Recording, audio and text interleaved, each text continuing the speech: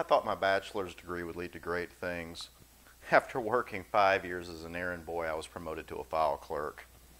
Once I had a family, wife and 2 kids, I thought I'd be happy. When I got my English degree, I promptly started my literary career shelving books at a bookstore. For 7 years I shelved those books, and I learned one thing, that I hate people. They offered me a job managing the coffee shop inside the store. I already knew that I hated coffee. Adults returning to graduate school offers a second chance, a way out for all those lost Americans who mistakenly placed their faith in the Protestant work ethic. After 2 exhausting nights a week in class, the rest of my time is spent drinking and watching westerns. Graduate school. I've got 3 classes.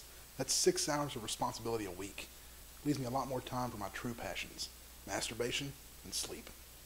Bonanza. Onanism. Cocktails.